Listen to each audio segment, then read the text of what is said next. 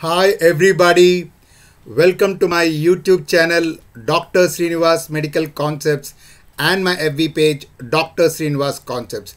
This is Dr. Sreenivas, neurologist from Rajahmundry, Andhra Pradesh, India. I am also the medical author of the book Focused Neurology. My email is sreeklpm@gmail.com. Today we are going to talk about a very interesting topic, optic neuritis.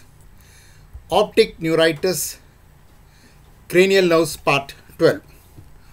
Optic neuritis. What is optic neuritis? Inflammation of the optic nerve is optic neuritis. Inflammation of the optic nerve is optic neuritis. Optic neuritis is often associated with multiple sclerosis and can be an early sign of the disease. Optic neuritis generally cause marked visual impairment, central scotomas, loss of color perception, and an afferent pupillary defect. And therefore, if there are symptoms of visual impairment, central scotomas, loss of color perception, and afferent pupillary defect, we should always suspect optic neuritis. Diseases of the optic nerve head are due to either inflammation, demyelination, ischemia, or compression. So the diseases of the optic nerve are due to either inflammation, demyelination, ischemia, or compression. Optic neuritis and anterior ischemic optic neuritis are the two common conditions that cause impaired vision and disc edema and are usually unilateral. So optic neuritis and anterior ischemic optic neuritis are the two common conditions that cause impaired vision and disc edema and are usually unilateral, unlike the papilledema of the raised intracranial tension, which are usually bilateral. Inflammation or demyelination of the optic nerve occurs in a variety of conditions, especially in multiple sclerosis. Color vision loss usually parallels acuity loss, but in optic neuritis, the loss of color vision may be more severe than expected for the loss of acuity. So in optic neuritis, color vision is more affected than the visual acuity. Visual loss in optic neuritis occurs suddenly and tends to progress over 1 to 2 weeks with substantial recovery over 2 to 12 weeks. So unlike ischemic neuropathy, where the recovery is minimal, the visual loss in optic neuropathy tends to recover over 2 to 12 weeks, a very important clinical point. So visual loss in optic neuritis occurs suddenly, like a vascular pathology, and it tends to progress over 1 to 2 weeks. But unlike vascular pathology, there is a substantial recovery over 2 to 12 weeks in optic neuritis. Eye pain is usually present, and absence of pain suggests a non-inflammatory type of optic neuropathy. Again, a very important concept. Inflammatory optic neuropathy usually presents with eye pain, and the absence of pain suggests a non-inflammatory type of optic neuropathy.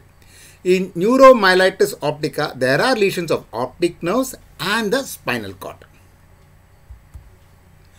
Anterior ischemic optic neuropathy.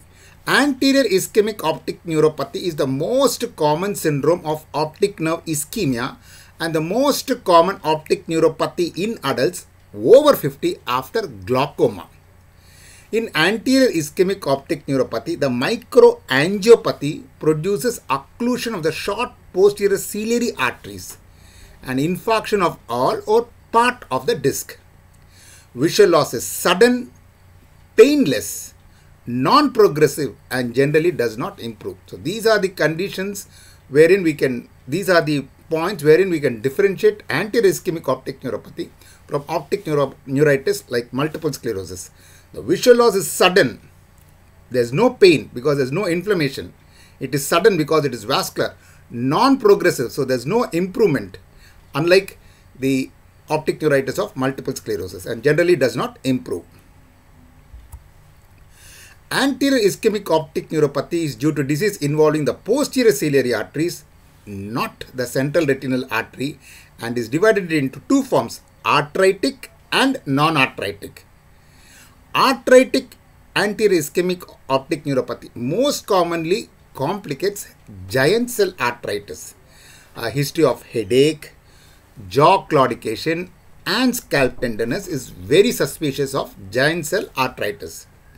The non-arthritic form of anterior ischemic optic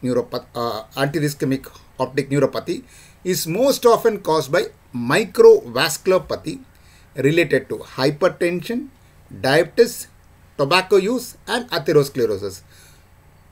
In contrast to optic neuropathy, the visual loss in anterior ischemic optic neuropathy is usually permanent. In contrast to optic neuropathy, where there could be a recovery of vision over 2 to 12 weeks period, the visual loss in anterior ischemic optic neuropathy is usually permanent. Optic nerve compression. It is important to distinguish optic neuropathy from compressive lesions of the optic nerve. One characteristic feature of compressive optic neuropathy is that the condition continues to progress often insidiously, slowly. Optociliary shunt vessels. Optociliary shunt vessels. The large abnormal appearing veins on the disc surface because of collateral venous drainage between the retinal and ciliary venous systems known as the optociliary shunt vessels may provide a clue to a compressive lesion. So the triad of progressive visual loss, optic atrophy and optociliary shunt vessels is highly suggestive of optic nerve compression. So what are the various causes of optic neuropathy? Optic neuritis, ischemic optic neuropathy, optic nerve compression, diabetic papillopathy, toxins, tobacco, alcohol, amblyopia, drugs, nutritional deficiency like B12, optic nerve infiltration, hereditary optic neuropathy and glaucoma. These are all the usual causes of optic neuropathy.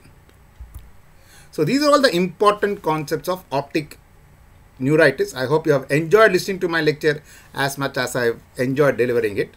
Important concepts of neurology I put in a question and answer format in the book called Focused Neurology, written by me. It is available online from all leading booksellers including Amazon. If you are interested, it could be bought online. So these are all the fascinating concepts of optic neuritis. If you have liked it and enjoyed it, please like, share and do subscribe to my YouTube channel Dr. Sreenivas Medical Concepts and my FB page Dr. Sreenivas Concepts. Thank you. Bye.